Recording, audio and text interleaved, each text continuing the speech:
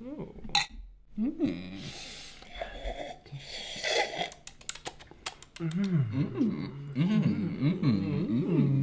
Dad? Dad?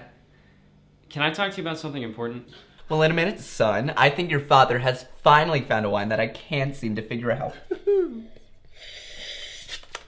Is it Spanish? Oh, you'll never get it. Oh, aren't you a sly fox? Ooh, tickle me all you want, honey, but you'll never figure it out. Oh, yeah? And what are you gonna do to me if I can't figure it out? Oh, I don't think it'll be very hard for you to discover. Oh, yeah? With that sound? Dads, come on, this is important.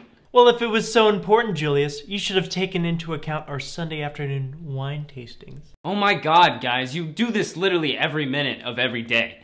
The only time you take a break from drinking is when you go upstairs.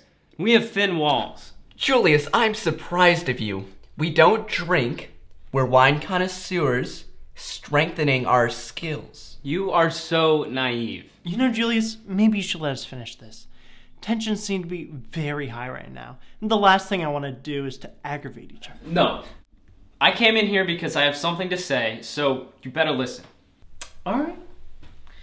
You have my full undivided attention. Jimmy, tell your son he has your full undivided attention. Fine.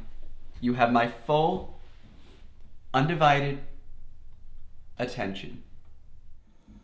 Okay, cool. Dad? Dad? I think I'm straight. What did he say? Jimmy, sit down and hear him out. What makes you think you're not gay, son?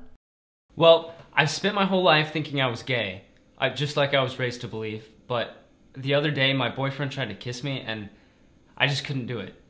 But then I stopped and I realized that I'm not gay and there's nothing wrong with it and I like girls and I'm straight.